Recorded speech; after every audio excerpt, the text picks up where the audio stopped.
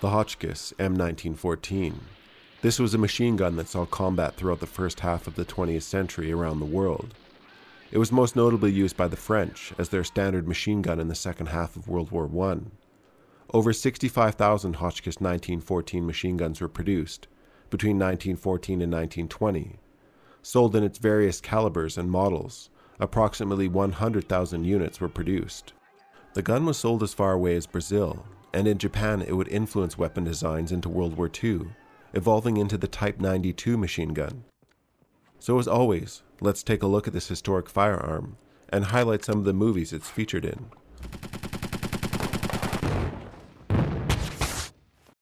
The French version of the 1914 Hotchkiss machine gun was chambered for the 8mm Lebel rifle cartridge, which was the first smokeless powder cartridge to be made and adopted by any country, introduced by France in 1886.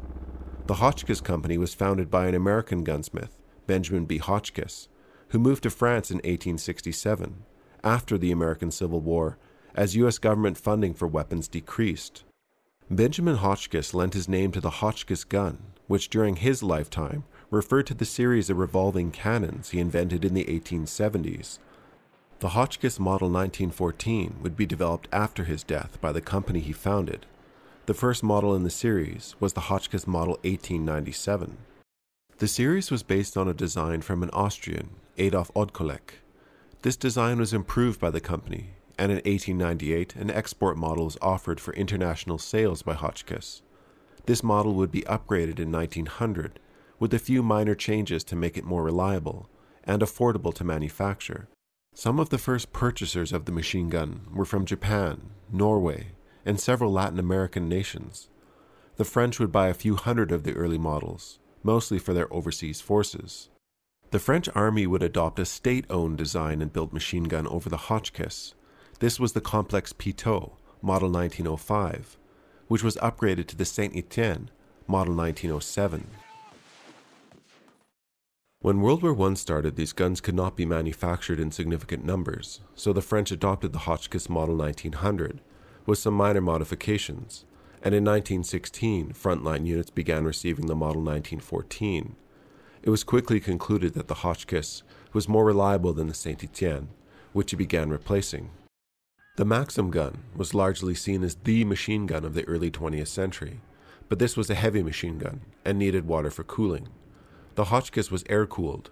The 5 rings on the barrel are there to increase surface area to dissipate heat. The Hotchkiss at 23 kilos weighed about 4 kilos less than the Maxim. The Hotchkiss was gas-actuated and not recoil-operated. It fired from an open bolt like most modern machine guns in order to avoid cook-offs, that's cartridges being prematurely ignited by an overheated chamber.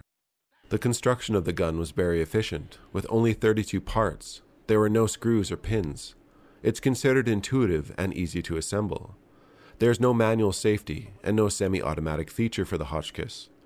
The gun had advanced luminous night sights that went to a maximum range of 2,000 meters. The Hotchkiss 1914 had a decent rate of fire, between 450 and 600 rounds per minute. However, it could be hampered by a strip feed system. Strips held between 24 and 30 rounds. The gun would be operated by 3 men. 2 men worked to feed the machine gun's brass feed block, which could easily burn through several strips per minute. The Maxim had the advantage of using cloth belts that could hold 250 rounds, though metal feed strips were stronger and easier to store than cloth belts. A well-trained crew could compensate for the feed system. Empty feed strips were ejected automatically, with the bolt left open to accept a new strip. Once a new strip was inserted, firing resumed. A trained crew could sustain feeding and firing at a rate of around 120 shots per minute, only limited by the barrel, which would overheat after approximately 1,000 rounds of sustained fire. The feed system limited the weapon's practical use on aircraft. However, it was popular on vehicles, particularly the smaller Hotchkiss 1909 model. The Hotchkiss models saw many modifications. The Japanese chambered it in 6.5 by 50mm Arisaka. The gun would be copied by the Chinese, who produced it to use the German 7.92 Mauser cartridge. Spain also used the Hotchkiss machine gun firing Mauser ammunition. 2,000 were in service when the Spanish Civil War broke out. The gun further saw action in North America during the Mexican Revolution, with Mexico purchasing both 1897 and 1914 models. Even the Americans purchased several thousand M1914s for their expeditionary forces, using them at the front in 1917 and 1918. By 1917, belts were available for the Hotchkiss 1914, but were rarely used outside of vehicles. Alright, I'm Johnny. I hope you enjoyed the video and thank you for watching. We will get out of the trenches in the next video, maybe try something railway related. Take care and have a nice rest of your day.